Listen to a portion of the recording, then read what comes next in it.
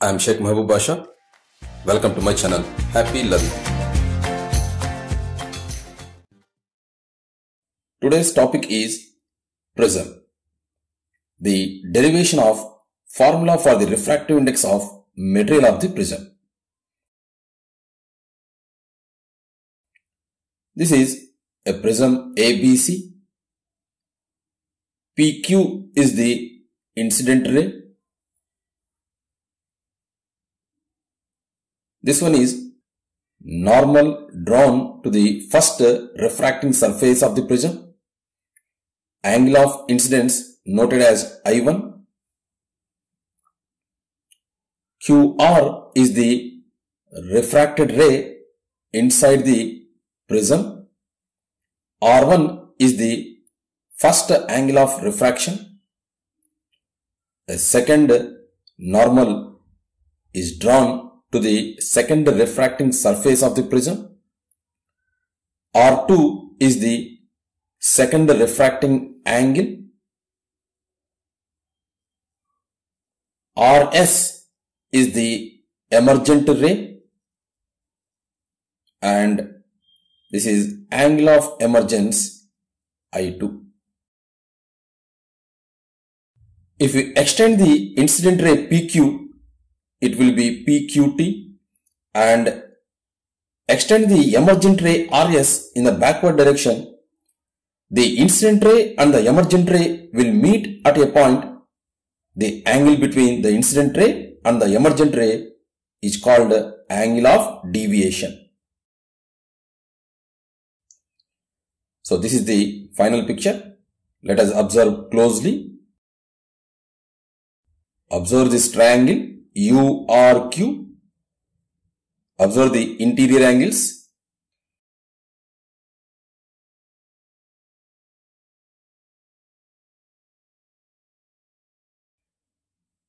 In the triangle URQ, this angle is one of the exterior angles. This one is an interior angle, and this is another interior angle. In a triangle, exterior angle is equal to sum of opposite interior angles. D is equal to I1 minus R1 plus I2 minus R2. After rewriting, we will get D is equal to I1 plus I2 minus of R1 plus R2. Let it be equation number 1. Now, observe this triangle ARQ and the interior angles 90 minus R1 and 90 minus R2.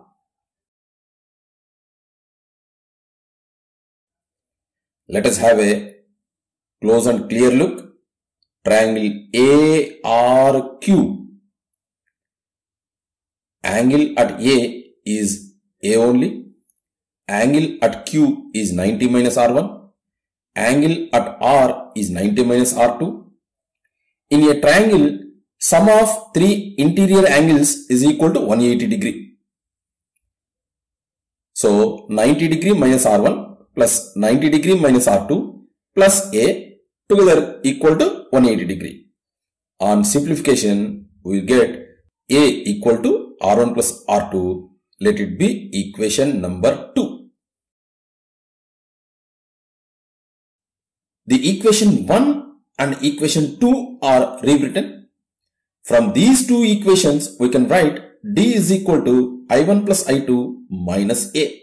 On rearranging, we can write I1 plus I2 is equal to A plus D. Let it be equation number 3.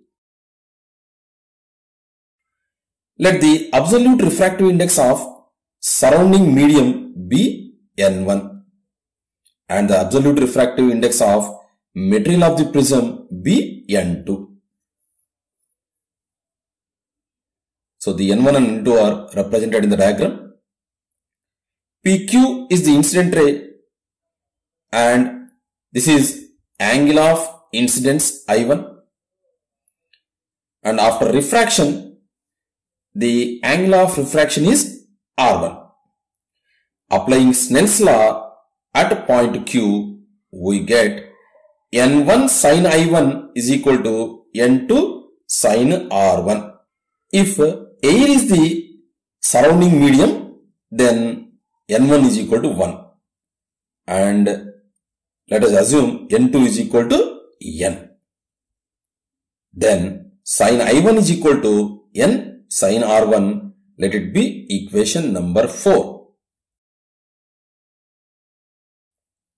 Now, on the other refracting surface, QR is the incident ray and this one is normal. So, R2 is the angle of incidence and I2 will be the angle of refraction. Applying Snell's law at point R, we get N2 sin R2 is equal to N1 sin I2. But N1 is equal to 1 and let N2 is equal to N, then N sin R2 is equal to sin I2. Let it be equation number 5. Now, this is incident ray and this one is emergent ray. If you slowly increase the angle of incidence, you will observe the angle of deviation goes on decreasing. The angle of deviation first decreases with increase of angle of incidence and reaches a minimum. It is called angle of minimum deviation and is denoted by letter capital D. Further, if you go on increasing the angle of incidence, you will observe the angle of deviation increases. After minimum deviation, the angle of deviation once again increases with increase of angle of incidence. During minimum deviation condition, small d will be written as capital D. The ray inside the prism will be parallel to the base of the prism. Angle of incidence and angle of emergence will be equal. So, I1 is equal to I2 and let it be equal to I. The two refracting angles are also equal. R1 is equal to R2. Let it be equal to R.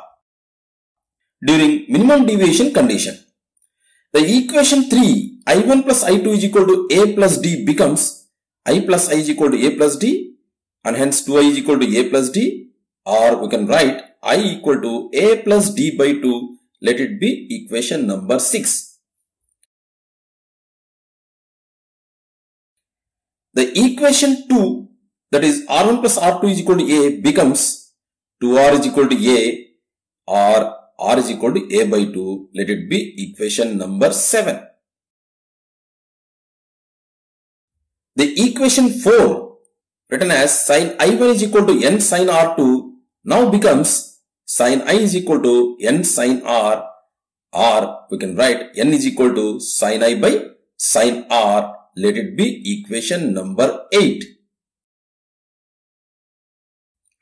Substituting equation 6 given by I equal to A plus D by 2 and equation 7 given by R equal to A by 2, in the equation 8 given by N equal to sin I by sin R, we get N is equal to sin of A plus D by 2 by sin A by 2. This is the formula for the refractive index of the material of the prism. So finally, N is equal to sin of A plus D by 2 by sin A by 2. Recapitulation. The angle between the incident ray and the emergent ray is called angle of deviation. It is denoted by D. The angle of deviation first decreases with increase of angle of incidence and reaches a minimum. It is called angle of minimum deviation and is denoted by capital D. After minimum deviation, the angle of deviation increases with increase of angle of incidence. During angle of minimum deviation, the ray inside the prism will be parallel to the base. During angle of minimum deviation, angle of incidence and angle of emergence will be equal, I1 equal to I2. And the two refracting angles are also equal, that is R1 equal to R2. During angle of minimum deviation, 2I is equal to A plus D and 2R equal to A. The refractive index N of the material of the prism is given by N equal to sine of A plus D by 2 by sine A by 2. If you like the video, please give a thumb up. For more videos, subscribe my channel. Happy learning and don't forget to press the bell icon. Thank you.